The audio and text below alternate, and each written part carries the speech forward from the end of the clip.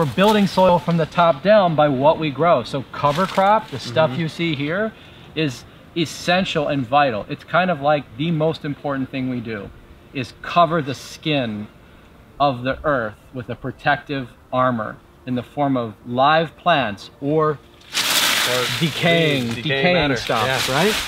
And that's how you cycle all these things. I mean, it smells good. Well, it should smell good. If it smells anaerobic, like a pool that hasn't been cleaned for whatever months, that's the bad smell. You're inviting anaerobic bacteria that they are not the ones doing the good things. Yes. We want the aerobic bacteria that survive in a required oxygenated environment.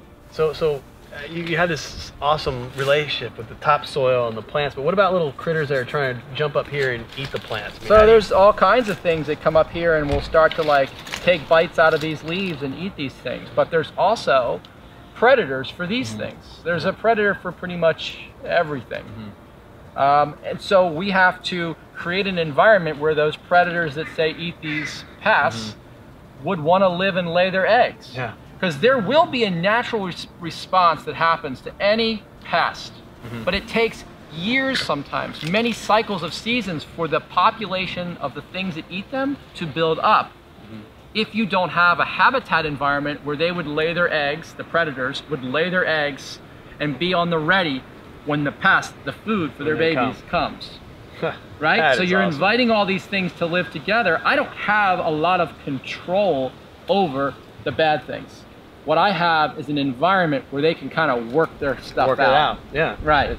Well, the cool thing about what I think there is an enormous interest in regenerative farming now, right? Whether you call it, permaculture, biodynamics, holistic, there's an interest in how we can start to kick this flywheel cycle off. There's a lot of dispute over water. How much water does it take to grow cover crop in an environment? I was really scared of that. After a few years, I realized that we use less water than our allotted amount in comparison to our conventional neighbors who grow the same things without cover crop and use more water. Once you get this stuff going, you now have a rainforest canopy to keep that water in the ground from evaporating out. But more importantly, you've created porosity in your soil. So when we got 18 inches of rain here last year, it went down.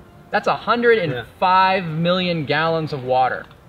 Did not leave our farm. It did not leave our farm and take topsoil off.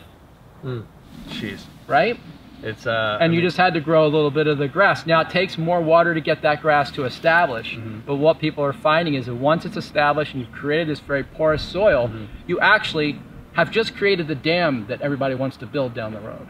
You don't need a dam if you have soil that holds water. Oh man, I'm telling you, because we have aquifers under the ground that are natural dams that we've depleted because we don't let water run back into them. It all runs out to the ocean. Changing. Yeah, and I think people are excited about that. I'm really excited that there's a lot of young people that get it, and it's changing. Absolutely. And so I don't think we're in a dire situation where people aren't getting it. I think it's just time to start celebrating the ones that are. Yeah, I mean it's completely exciting, and for me it's something that it's going to enrich my stories at the store. That's for sure. Cool. I cannot wait to tell everybody about this.